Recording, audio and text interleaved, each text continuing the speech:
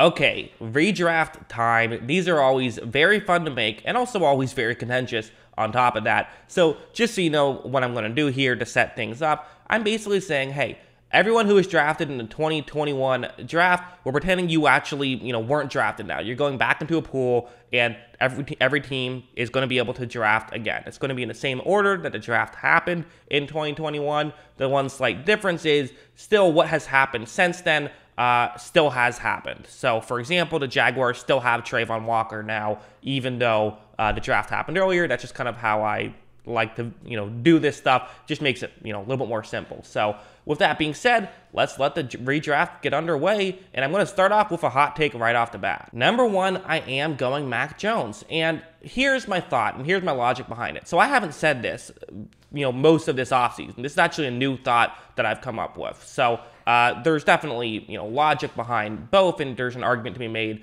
that this should not be the case, because I'm not saying that I think Mac Jones 10 years from now will be better than Trevor Lawrence or Zach Wilson. But really, when I did that video where I made my own football team and kind of said, okay, I'm going to operate under the actual rules NFL players have to operate, or NFL GMs have to operate under, and all that stuff, my biggest takeaway was it's really hard to get a quarterback who can win a Super Bowl. If you want a quarterback who's going to, get you at least like 2.3 wins on average, that's kind of how I view it, and for cheap, or get someone who's just a superstar. If you can get someone who's probably going to be like a tier 3 or tier 2 quarterback for the next 3 years that you won't have to pay much, to me, that puts you in a Super Bowl window immediately. And that is valuable enough that I'm willing to just take that chance and see if I can win a Super Bowl with Mac Jones. It's not to say that I think his ceiling is higher than either of the next two guys, but I would just rather open up that window right away. That's my team building philosophy. So I probably view Mac Jones very similar to how you guys view Mac Jones. I probably view Zach Wilson and Trevor Lawrence similar to how you all view those two guys as well. It's just that it's a team building philosophy. I'll take the quarterback that I know is at least good and is currently cheap. Number two, I'm still going Zach Wilson with the Jets. So you might notice that, yes, I'm going Zach Wilson over Trevor Lawrence. But the reasoning for it is I liked Zach Wilson better than Trevor Lawrence coming out of college. I had him as my favorite prospect last year. So I don't think either one of those guys really moved the needle for me too much after their rookie season. So I'm just going to keep staying with the guy that, I like more out of college. So Zach Wilson stays with the Jets here in this redraft. Number three, the 49ers get Trevor Lawrence. And I mean, given some of the reports we've heard about Trey Lance, maybe they wish they could get a redraft here, especially if they get Lawrence, who many people still would have go number one in this redraft. And I don't hate it. I still think the 49ers could use a quarterback. I did consider maybe them not going quarterback and staying with Garoppolo, but I actually didn't hate the idea of going after a quarterback there. I didn't love the trade up necessarily, just because I would rather, have multiple shots as opposed to just one. But I understood the logic behind it. And if you are going to trade up to get a quarterback and Trevor Lawrence is available, I'm sure they would have taken that. Number four, Jamar Chase goes to the Falcons. Listen, Atlanta, I'm sure, is very happy with Kyle Pitts and is not looking to move off of him. But I'm doing a redraft, and right now I do feel like Jamar Chase is the better player right now. I value wide receivers highly, and the Falcons could use a wide receiver, so that also works. And this could actually make the receiving core great in another year when Calvin Ridley comes back and all of that stuff. Kyle Pitts is still awesome. You could have gone Kyle Pitts, but I like Jamar Chase a little bit better. Number five, I am going Kyle Pitts. So they just kind of swap teams really with, in the real draft, Pitts went 4 and Chase goes 5. I just had him swap one spot because, again, Pitts is awesome. Pitts, and I'm sure Joe Burrow would still be able to, light the world on fire. He is probably the next best option there in terms of like a receiving threat. I think Kyle Pitts, he's practically a wide receiver that plays tight end. He's fantastic. I'm sure, neither one of these teams are going to be too hard pressed. They'd probably just both rather have their guy in general, really. But I did think Chase gave him the slight edge. Number six, I have Jalen Waddle to the Miami Dolphins. So this one stays the same. We have a couple that ended up staying the same.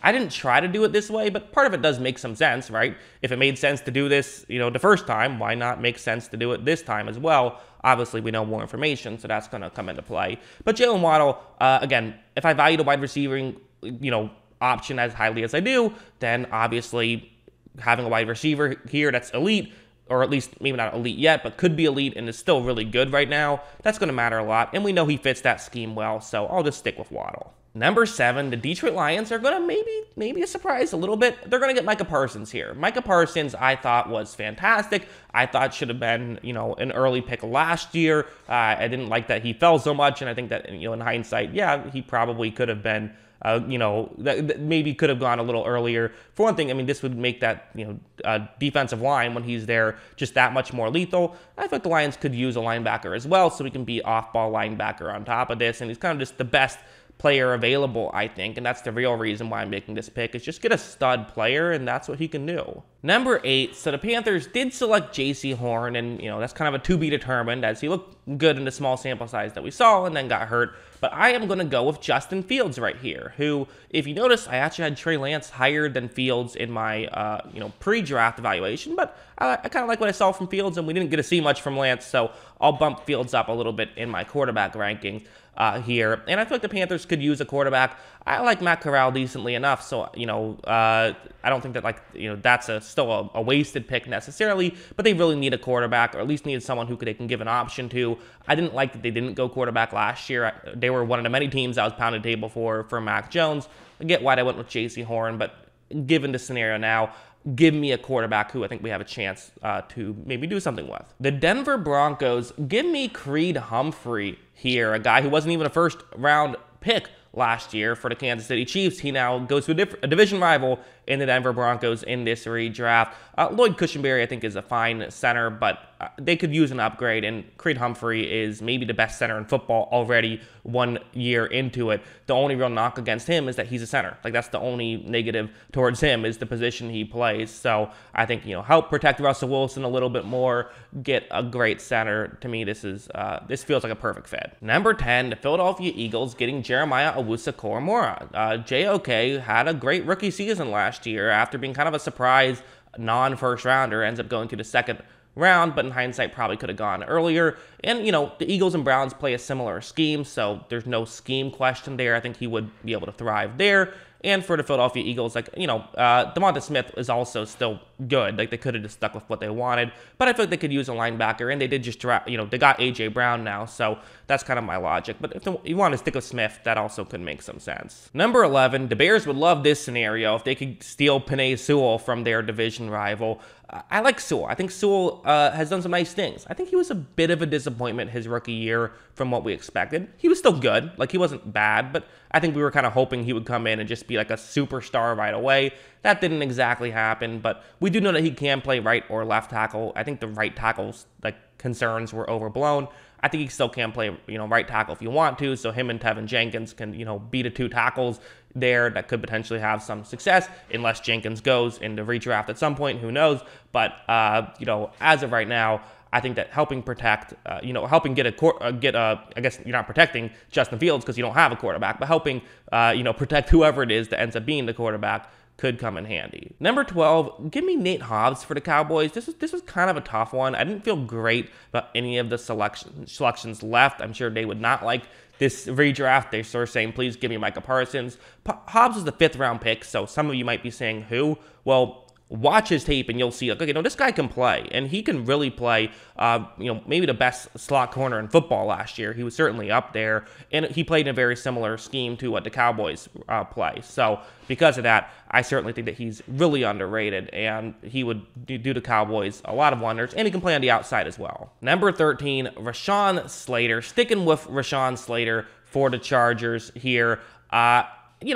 Again, I think that they would be happy with just keeping their guy. It's funny because I feel like, in the actual draft, I felt like, man, they really got to steal for Rashawn Slater at 13. And now I'm thinking, man, they've really got to steal for Rashawn Slater at 13. It's just kind of how the draft broke down that he kind of fell a little bit, which allows them to, stay the same, which is, I'm sure, what they would like to do. At 14, the Jets, instead of getting Elijah Vera Tucker, who they got in the last draft, they are going to go with Devonta Smith. So they get Devonta Smith that the Eagles did not get to help complete that receiving core. You had Garrett Wilson. They have some other options for number 3, including Elijah Moore, but getting someone who we know can be a good wide receiver, I think would definitely benefit them, as it still is probably a position they could use another guy in the room for. Number 15, the Patriots do not get Mac Jones anymore, so they need a quarterback. They're going Trey Lance instead. here. They're happy that the Bears did not go quarterback, which in hindsight I probably should have done, but whatever, we're going with it. And the Patriots get Trey Lance, who, again, you needed to take a shot on a quarterback if he falls to you. In both the redraft and the real draft, a quarterback fell.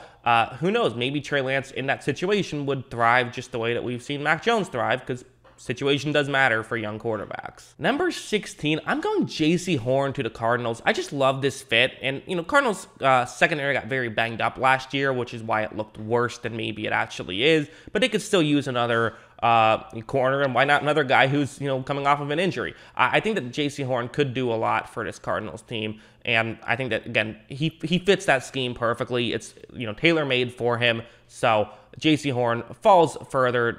They got Zaven Collins in the actual draft, but in hindsight, if they could get a J.C. Horn instead, I think they'd be very happy with that. Number 17, the Raiders get Patrick Surtain, who I'm sure they would be very happy with, and another kind of a good scheme fit, although maybe the Raiders are changing their scheme, so who knows. But if they're, it's hard to say exactly what they're going to do. But Surtain is, again, a very hyped-up corner who some people absolutely love. I like him. I don't love him, but that's just kind of a me thing. I certainly like him. I like him more than Alex Leatherwood. I'll say that much. So him at 17 could definitely help the Raiders. And again, I value good corners, so I think getting a good corner in the middle of the draft would work. The Miami Dolphins just keep selecting guys that they, already selected. So they're going to get Javon Holland here, who is one of the better players in this draft last year. He was, I kind of did my tiers list a little bit, and he was up there in one of the top tiers. It's just that, it's a safety, so there's not as much positional value. But I'm sure they're saying, hey, he meant a lot to us last year. We would like to keep him. So they're going to get him instead of Jalen Phillips, who is still on the board. They could have gone with him and was solid as well.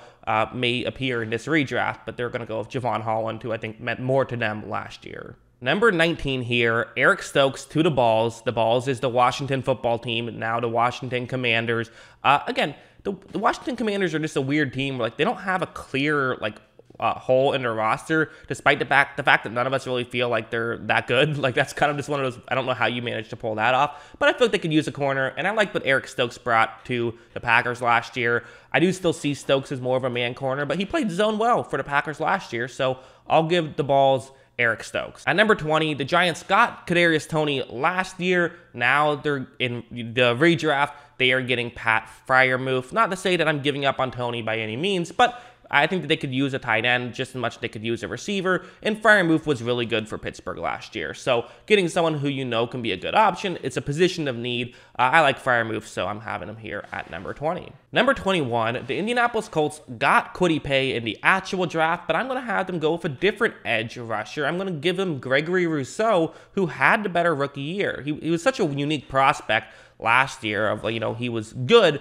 but there was also just the concern with Rousseau of we hadn't seen him play in a bit, and all of his pressures seemed to be unique pressures that wouldn't work at the NFL level. But then he was able to, still find ways to get pressure with the Buffalo Bills. So he was probably the best edge rusher out of the rookie class. The Colts could use an edge rusher if they're going to be losing Kwity Paye. So, getting the guy who played a little bit better than Kwity Paye last year, that's what I'm going to do. Meanwhile, the Tennessee Titans are going to get Christian Darrisaw here. They got Caleb Farley in the actual draft, who was kind of this great talent who has injury concerns and got injured. So because of that, I think let's go a different direction in this redraft. And how about Darrisaw, who's good tackle, who again it's kind of weird because him and Taylor Lewan are both typically left tackles, but you could move one of them to right. Dylan Raduns is maybe the guy who, we didn't see much of him last year, but maybe you can move him to the inside, or maybe you can move Darrisaw to the inside because, Aaron Brewer and Nate Davis aren't exactly superstars